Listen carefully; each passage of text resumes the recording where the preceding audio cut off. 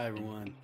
If you watch any of my social media channels, you know that I always wonder why, when I was younger, uh, grade school, junior high, even high school, there weren't as many people that were obese or even fat. And I always wonder about that because I think about the things that I ate when I was a kid. And, I grew up poor, so it's not like I could eat tons and tons of food. But what I ate was not healthy, especially in today's terms. So I'm going to tell you one thing that I think is doing it. This is just my opinion. And now that I'm older, I don't eat as many carbohydrates. I've cut my carbs back a lot. And I'm going to specifically talk about bread. Now, I love bread. I love to eat bread. Now, when I was a kid, I ate the sandwiches, I ate the cereal, and um, everything that kids ate 50 years ago. Um, I ate candy bars and donuts, and my mom used to make the Kool-Aid, and she would just pour cupfuls of sugar in that stuff. But no one was fat. Yeah, we rode our bikes more. We didn't have video games. None of it. Nobody had cell phones. I mean, we barely had a phone, and you dial it like this. It goes around. That's the phones, and you had to memorize people's phone numbers or write it down, or you couldn't call them. But what I think is different is, like, for instance, let's take bread. It's not, when I first started really getting my diet really serious, I really focused on cutting carbs at my age, and it's been very effective for me. Does everybody need to cut carbs? I'm not saying that, especially if you're younger. I ate so many carbs, and I needed the carbs when I was younger, playing sports and all that stuff. But when I first started cutting the carbs and cutting out things like bread, it was because I was trying to cut the carbs. And now, as I've learned more and I've listened to more doctors and more podcasts on this topic and what's in our food, it's not the bread, the carbs that bother me the most or that I'm trying to eliminate the most. It's not the carbohydrates. It's gluten, but we had gluten when we were kids too. I think the biggest thing is glyphosate and the sprays that are going on the crops, the sprays that go on just about everything, fruits, vegetables, wheat, which is what they make bread out of.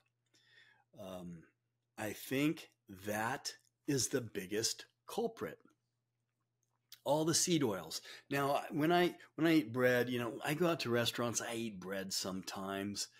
And because come on, you gotta live a little bit, and every once in a while, I like to have a piece of bread or a piece of pizza.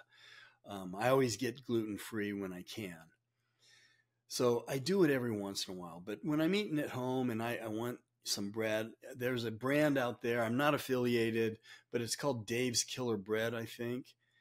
You can read on that, and a lot of the bread it has, not only does it have sprays on the wheat and so on, but it also has seed oils, vegetable oils. The bread should be made out of a few ingredients. That's it. And my wife, I'm really excited because she's learning how to make sourdough bread from all organic flour and all that stuff. So I can't wait for that. I ask her every day, hey, did you figure that out yet? Anyway, she's got some friends that are helping her, and it's pretty interesting, but different video. So you got to read the label on the bread. The seed oils, the sprays, the glyphosate, the things that go on the food when they make this is really what I think is causing health issues, which in turn are causing obesity and a lot of these problems. And it's not just in the bread, it's in a lot of things, the preservatives, because sadly, everything's about money and how can corporations make more money. Sad, but I think that's probably the biggest factor. It's not about caring about people's health. I'll do something or put something in my product that's harmful as long as it makes me more money. Sad, but that's how it is. But anyway, that's my 2 cents, my opinion on bread and so many other foods that are making people fat, that were the same foods, not all the same things in those foods, but I ate bread when I was a kid. I ate, like I said, all those things I ate when I was a kid, but I didn't see any fat kids. I mean, as a matter of fact, everybody was skinny. So anyway, that's my 2 cents on what's occurring there.